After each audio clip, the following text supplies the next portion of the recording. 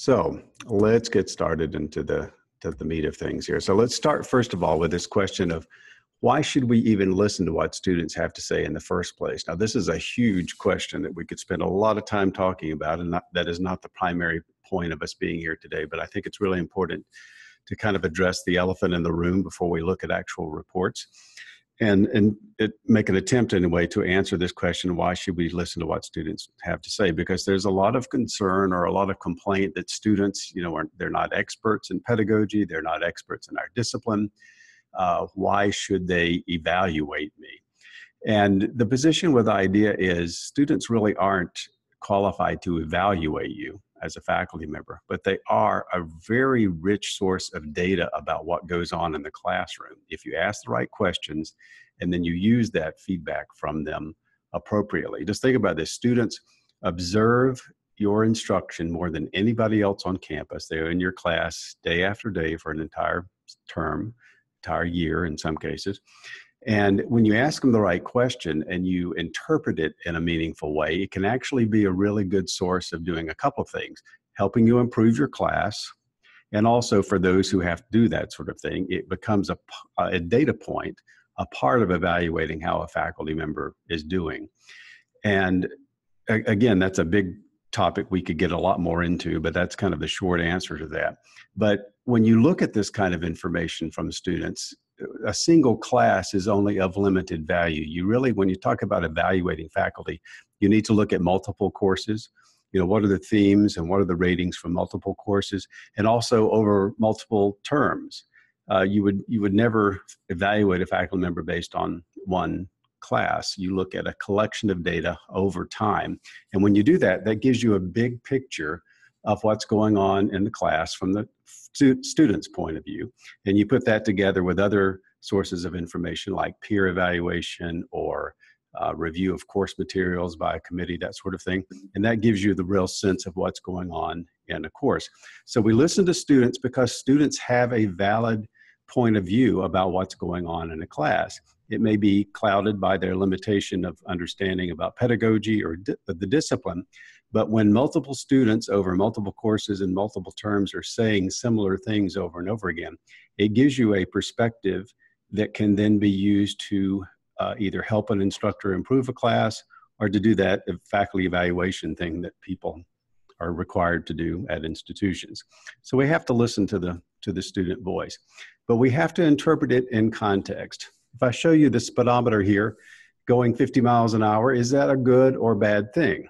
Well, the answer, of course, is it depends. It depends, is this a school zone? That's not a very good thing. Is this the open highway? It could be a lot faster. It just depends. Well, likewise, the numbers that the report will give you are not necessarily good or bad all by themselves, especially when you're looking at just one course report. You have to look at it in context. Was this the first time this class was taught or the 20th time? And then you also, again, look at multiple classes to start getting the patterns of what students are trying to tell you. So don't get too focused on the numbers, even though the report is actually going to give you a number. So very quickly, what you're going to get from the IDEA report. There are basically 4 areas where students give you feedback. The first is their progress on learning objectives that you have said are important or essential in your class. Their observations of the frequency of certain teaching methods, and these teaching methods represent all the best practices in higher education. Then they also answer some questions about themselves and the course, and then a couple of global summary items. Overall, this instructor, this course was excellent. So those 4 groups of data are what are part of the report and are going to become a part of a useful report for you. Very quickly, you see the 13 learning objectives on the left, the 19 teaching methods on the right. One of the things that we know is that learning objectives and teaching methods are correlated so that each one has their own correlation. You see here the one on the left in red is correlated with these teaching methods on the right. So what I'm saying is for each one of these, when students say they have made progress on this particular learning objective, they also say they've seen these teaching methods more often. And so what that's going to do is give us the ability to create a report that's going to tell you, oh, you might consider doing this teaching method more because it's correlated with progress on a learning objective that you said was important or essential in your course. When we look at a report in just a second, that'll make a little bit more sense if you're new to that idea. But that's one of the things that's rich about this report, is it's not just going to give you a number, it's going to give you suggestions about what you might do to improve the course. All right, so let's look at a report now. If you don't already know, in most campuses, you're going to log in through the URL you see on your campus, whatever it is, the name of your school, campuslabs.com, etc. Or you might have a single portal sign-on where you log on. But however you do it, that's what you do. Now, if you have your report in front of you, I would encourage you not to look at it just yet, but to give me a chance to run through a report and then look back on yours. So let me jump over into our sandbox. And let's see.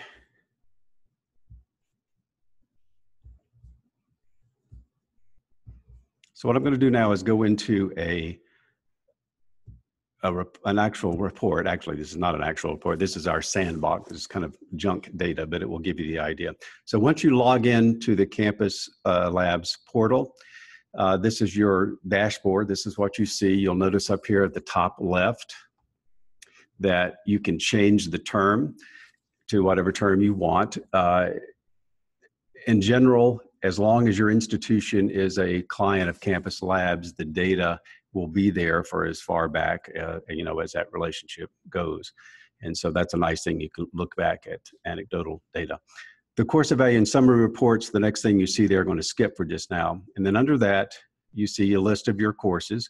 Over on the right, you should have already probably done this, but this is where you select your objectives. This is where you look at the 13. I'll go ahead and show you very quickly. But you look at the 13, and then here is where you designate them as minor, important, or essential. You might be at a campus where this is done for you. On some campuses, departments get together and they decide collectively, like for our 101 and 102 courses, these are the learning objectives that make sense, and they might pre-select those for you. And so maybe you didn't do that, but if you're not on that in that kind of situation, that's where you went to select them. When your report is available, you'll see very clearly the green check mark that it's completed along with the response rate. And you can go in here, by the way, and look at that response rate at any time and know how that is going. But when you're ready to look at your report, you simply click on the View Results button. And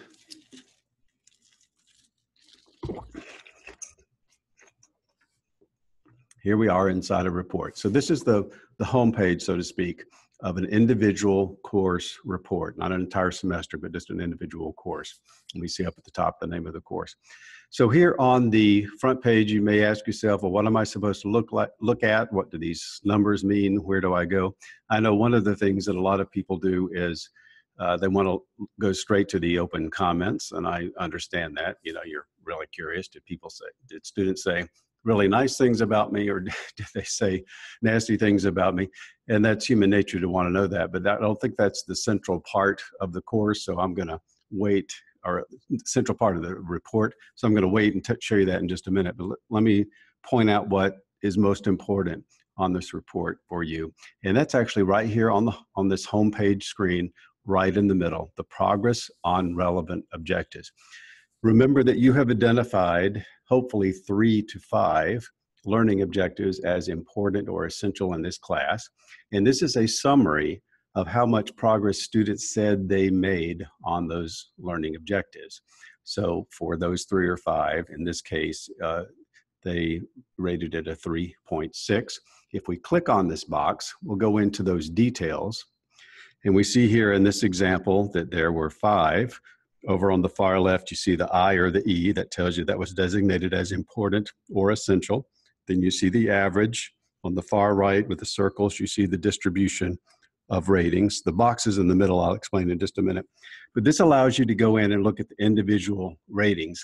And you're going to want to ask yourself things here like, why in this example you see on the screen, the first one here, gaining basic understanding of the subject, I said was important, but the third one there, I said was essential, and yet they didn't make nearly as much progress, or they didn't report as much progress on that one as they did the one that I said was just important. Why is that? What does that mean? Do students in my other classes say the same thing? Then perhaps this is something I need to look into a little bit more closely. So that's one example of what you can do with that. So going back to the homepage, that's the progress on relevant objectives summary score of all of those items that I've said were important or essential in my course. Let me take a sip of water real quick. Jake, what have I missed or need to highlight so far? Anything there? Nothing specific. Actually, we just had a question come in. Will we have access to all of these slides after the webinar to look over again later? And the plan is to at least push the recording out to everyone. But I don't know, David, if you want to address the question about the slides specifically. I guess actually thinking about the question, we're actually looking at a live demonstration of the sandbox. There really aren't slides to share other than the initial introductory ones that David shared, which we'd be happy to share with you. So in general, the recording would be the best way to review what's being presented so far. Thanks, Jake. Yes, and we also have other resources on our website that I'll show you when we get there. So this isn't your only chance to learn about this stuff.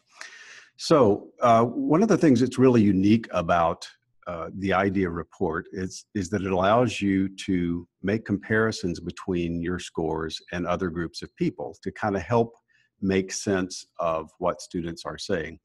And you see that here with a converted average comparison. What this is a t-score that takes all the scores in the range of this data set, sets the midpoint at 50 and a standard deviation of 10 on either side. So it's breaking this score down into the 5 groups. And we see here the 42, if I hover over it, it's going to tell me that that's in the lower 20% of the comparison group, whereas if it were here in the middle, it would be the middle 40% of scores in the comparison group. And what is the comparison group? You see that on the top right of your screen where it says compare to. Right now I'm comparing to the entire IDEA database. So this score is being compared to all of the courses at all of the institutions in the entire IDEA database, a lot of courses. But if I click on that, I could change the comparison to other courses in my discipline. So this is an accounting course. I'm comparing to other accounting courses, or I could compare just to other courses at my institution. And what's available to you here depends on the structure of how your courses are set up at your particular institution. And if you go in and see that now, you'll see what's available to you. But making the change there changes the comparison score. If there is a difference, it will change down here.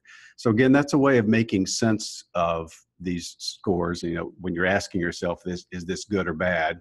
One of the ways you can answer that question is to say, well, how did I do compared to everyone else in the country, or everyone in my discipline, or everyone in my institution? And wherever you see these converted comparison averages, you have the ability to make those connections or those comparisons. So the rest of the things on this homepage, the ratings of summative questions, this is a summary of 2 questions that students are asked, overall questions. I'm going to click on that and it will show you those 2 specific questions. Overall, I rate the instructor as an excellent teacher, and I rate the course as excellent. This is the more subjective satisfaction question coming from students that is important to get. And then over on the far left is an average of those 2 questions. And then we go back to the home page. Again, this far right box is simply an average of those 2 questions. And then on the far left, this summary score is an average of these other 2 boxes. So the progress on relevant objectives and the ratings of summative questions is summarized in this score on the left. And that is sort of just a cumulative or a summary score from the student's point of view about the entire course. How much progress did I make on objectives, and overall, did I think this instructor and this course was excellent or not? Below that are those course and individual questions that I mentioned to you. Did I think there was a lot of coursework in this course? I put forth a lot of effort in this course, those kinds of questions. You can see the raw scores as well as the comparison groups over on the far right, where you can see how your students' ratings compared to other groups. And this is there for a couple of reasons. For one thing, it's could be really good for you to look at this, like why did students report that this was a really difficult course when this is supposed to be an introductory easy course, or maybe vice versa. They said it was easy, but this is supposed to be the most difficult course in our program. And if students are saying that regularly, then that is good feedback for you. So you can look at this information and kind of interpret it yourself. But it's also there because of something else unique that IDEA does, and that is to create what we call adjusted scores. Right now, we are seeing our adjusted scores or adjusted averages, but I can toggle to raw averages. Raw averages means just what it says, the actual numbers that come from students. But the system creates what we call adjusted scores or adjusted averages based on some of these characteristics that you see down here plus class size. So what happens is, through a regression equation, the system will adjust your scores upward a little bit to account for differences that are beyond the control of an instructor. So for example, a really large class of students who say they're not very motivated to take this class, that score will get adjusted upwards a little bit compared to say a 25 student class of students who are fairly motivated or highly motivated. So what it does is it allows you to kind of level the playing field when you're comparing one course to another or one instructor to another across semesters or even within a semester. It just levels the playing field a little bit. So you have the option of looking at that adjusted average or the raw average yourself right here in the report. And most campuses will have a policy when it comes to using these numbers for whatever faculty evaluation goes on, that they're going to look at either the adjusted or the raw averages. Now, for those of you who want to know more about the calculation behind that, we have all kinds of documents and explanations on our website. I'll show you when we get through here in a minute. But that's the bottom line. That's the basic thing that you need to know, is it adjusts to account for differences beyond the control of the instructor. And you have the option of looking at either one of those right there on the homepage just by toggling between the two. So that is the main page. The next tab, you see, beyond the summative page, the main page is the summative page. Click on the formative tab. It takes you into the stuff that gets really rich on this report. So we see here the 19 teaching methods that I mentioned before. They're organized into 4 categories: teaching essentials, reflective and integrative learning, collaborative learning, and active learning. And then over on the far right, you'll see for each one of them is something called a suggested action. Now, for this first one, you see there it says it's not relevant to your objectives. So in this case, what it's telling you is that this teaching method is not highly correlated with any of the learning objectives that you have chosen as important or essential in this course. But let's look at the third one. I'm going to click on it. And we see here that this teaching method over on the far left made it clear how each topic fit into the course. We see the students' ratings of it there. It is related to these 2 teaching methods. I can toggle between them here. These are 2 teaching methods that I have chosen as important or essential in my class. And then over on the far right, the system is telling you you should consider increasing your use of this teaching method because you used it less frequently than those teaching classes of a similar size and level of student motivation. And again, you've said that these 2 teaching methods are important or essential in your class, so you should consider doing this teaching method more. It might yield more progress on those 2 learning objectives in your class. So the idea here is I can look right at this report as soon as I get it and say, okay, there are several things that I should consider doing more. Let me learn more about that teaching method and think, does it apply to my class? Does that make sense to me? We don't leave you alone for that. You'll see right here this link, Idea Note. If I click on that, it's going to take me right to this resource on this teaching method. It tells me more about it, and we'll see down at the bottom that I have the options for learning more about applying it in the classroom or online. And then under that are resources and references for learning even more. And we are constantly expanding those resources for you, but they're right there available to you from right in the report simply by clicking on that Idea Note link.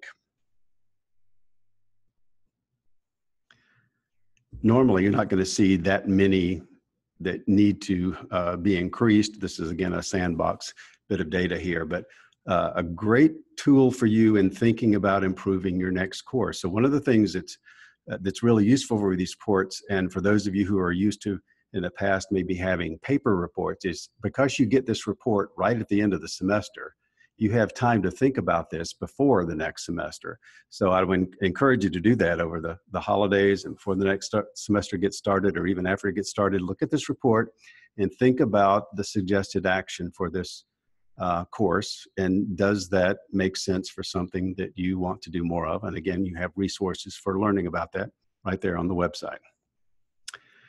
The third tab is called the quantitative tab, and that is every item on the report with the distribution of scores, a mean, a standard deviation for you to look at. This is there for anybody who really wants to dig deeper and answer deep questions, but it can be illuminating for those who are more casual numbers people. For example, it can be really interesting to see, is there a bimodal distribution that about half my students rate on the bottom on an item and the other half on the top?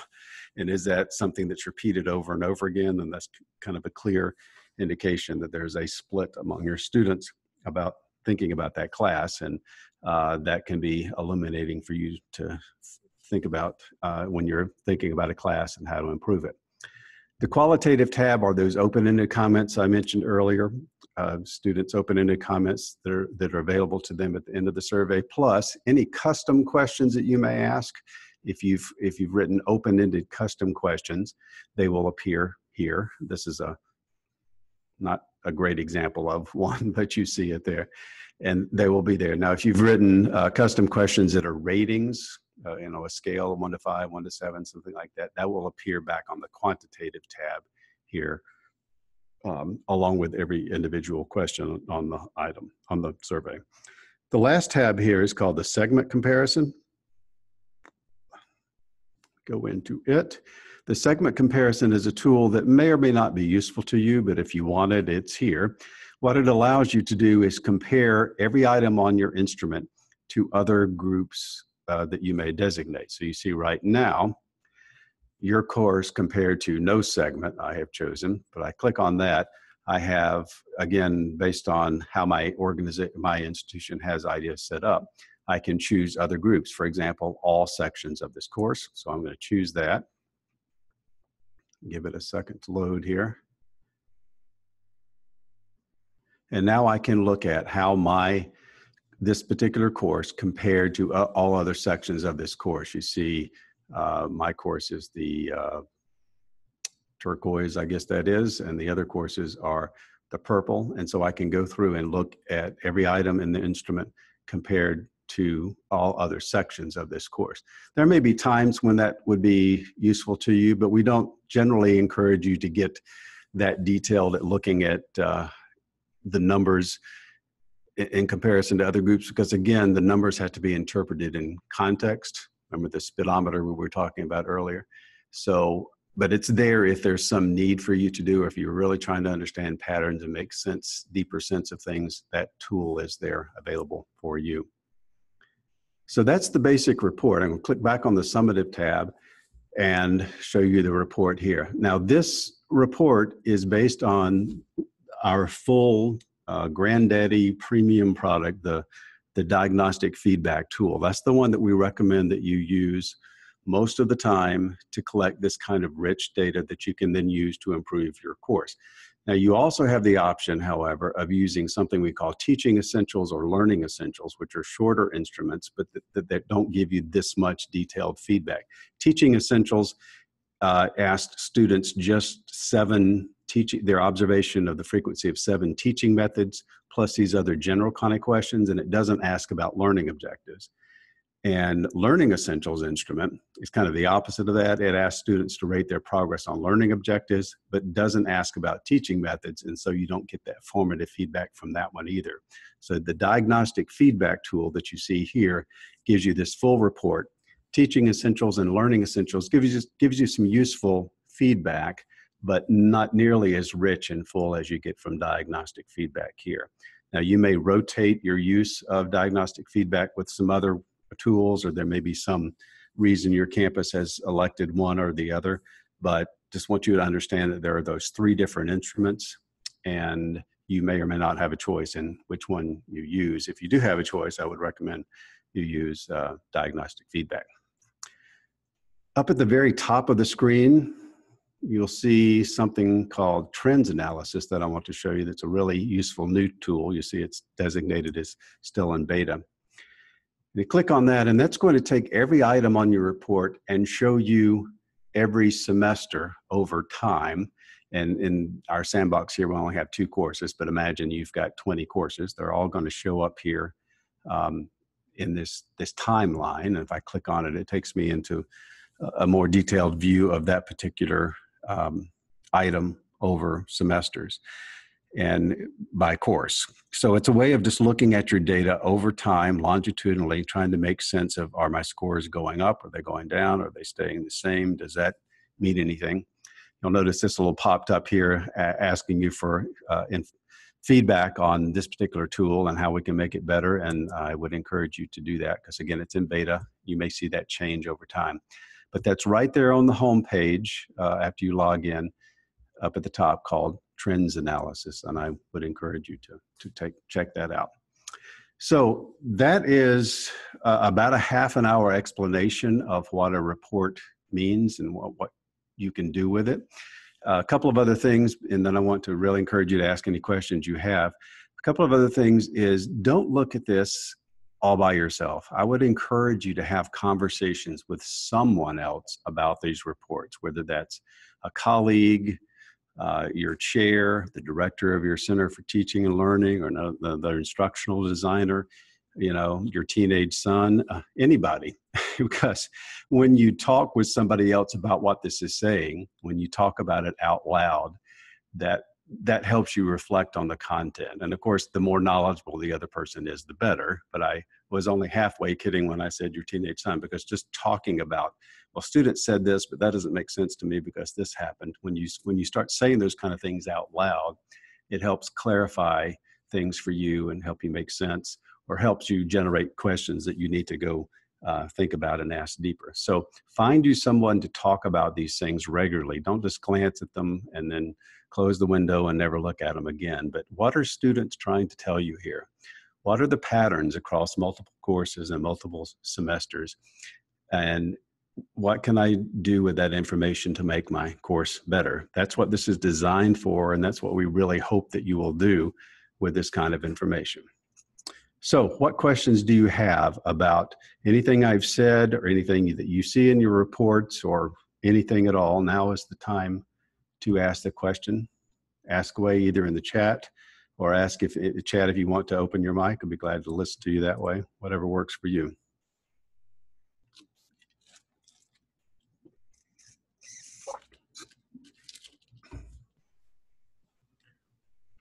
While we're waiting for folks to ponder the question side of things, one thing I was going to add, David, is on here you also see the response rate for this particular course in the survey. And then on the previous screen, there is the ability to see the response rates in real time, which is a little bit separate from report interpretation, but it's combined in general to the idea that going again back to the speedometer, how representative is this information, and to foster and encourage, again, that students do have a role and a voice, but making sure that if you teach us a small enrollment course, or you have a small response rate, a low response rate, to consider those as well as you're pondering the takeaways and the things that you might do differently. But then also, again, not to overemphasize that, we just wanted to highlight that the response rates are there, and that there's some careful thought into what is a good response rate and how to interpret or make use of those response rates. Thank you, Jake. So a question from Elizabeth. We can see our objectives and the way those are worded. Is there a place we see the wording of the list of questions that students are asked? I've never seen what students are answering on their site.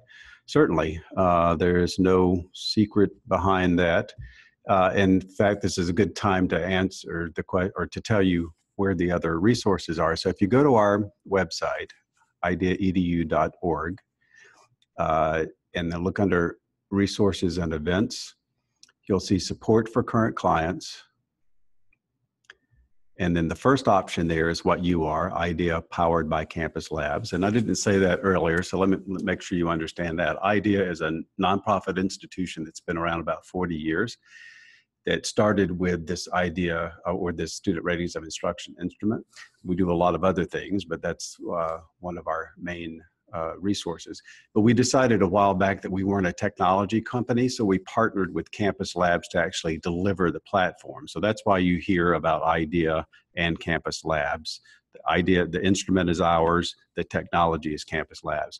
But if you click on that one, that takes you into a bunch of resources for you about understanding and administering the survey. And one of the things that you will see is I clicked, let me back up because I did that fast, but going into the getting started area, you'll see the 4 instruments there. And the first one, diagnostic feedback, I click on that, and right at the bottom of that, you see the diagnostic feedback sample survey, so you can see the questions there. They're also in the instrument itself in terms of the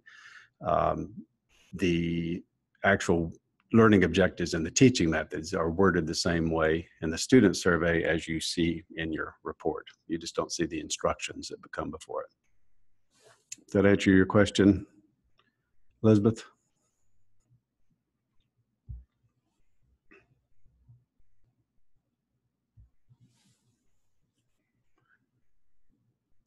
So would I please show again where to change the screen from the relevant objectives to see professor feedback or ratings? I'm not sure I understand the question. Let me go into a report.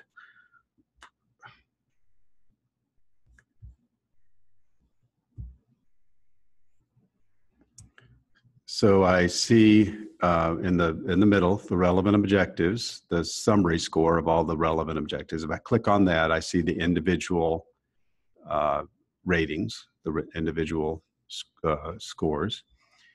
And then, is that what you meant?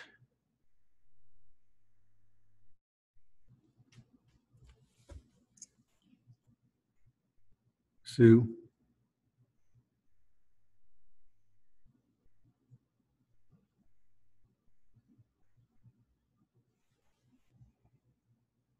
So if you don't mind opening your mic, that might be easier if you have one available. So this is the home screen, the summative tab. Where Are you able to hear me? I do. Okay, yay. The grade tab of the progress on relevant objectives turned to a blue color. Right, when I hover over it, just what I'm doing now. But then it said something about teaching effectiveness, or the 3 columns changed to something about teaching.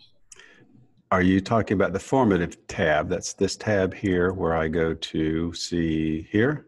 No, that wasn't it. It was the 3 columns were still there, but the middle one had something about teaching. Jake, can you help me out? Do you know? Could it be the overall items, the summative questions? Yeah, was it this? Yes, that's okay. it. Let me go back and explain what that is again. Okay. So that's over on the, thanks for the question, Sue. On the far right is your ratings of summative questions. And I clicked on that box and that opened up these questions. So there are 2 questions here. The overall, I rate the instructor as an excellent and teacher. Overall, I rate the course as excellent. And then this box on the far left is an average of those 2. Okay, thank you. And then that average is repeated here on the home page. That's what this box is over on the right. Okay. That makes sense? Yes, thank you very much. Certainly. What else? Any questions at all, folks? Glad to answer it. And we will stay here as long as you want, or if you think you've gotten all you need, I won't be offended if you just disappear. I want you to get to your grading and your shopping and your napping or whatever else you have to do on this Friday. But we will stay here as long as you want answering questions. So feel free to ask them. I had a quick follow-up. Is there a way for people to stay in touch with us, or for us to stay in touch with them, for example, to send the recording? What's the best way to do that? Absolutely. And let me show you that what I actually want you to do is to hopefully sign up for our regular feedback. We will occasionally email you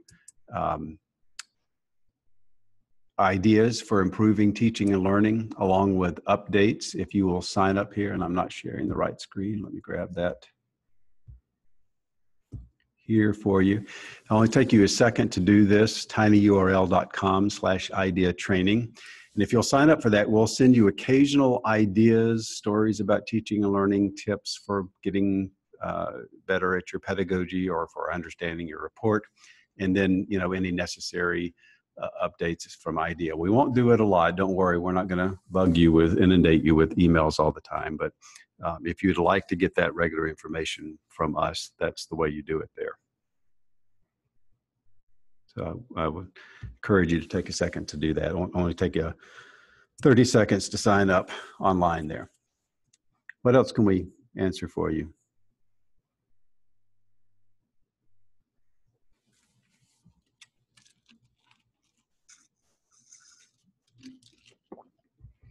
Again, there are many resources on the website, and we have new ones coming all the time.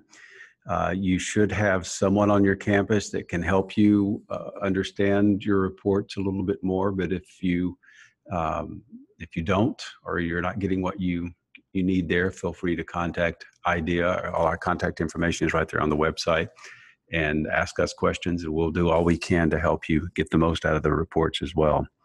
Again, these reports are they were initially designed to help you improve your instruction, and that's the primary tool. But we realize too that you also are used frequently for faculty evaluation. So you may have some questions about that, how to interpret it, and best practices. We're glad to help you with all of that. Any other questions? Bob, Byron, Elizabeth, Jay, Melody, Sue, or any groups? I think we may have at least one group participating today from somewhere.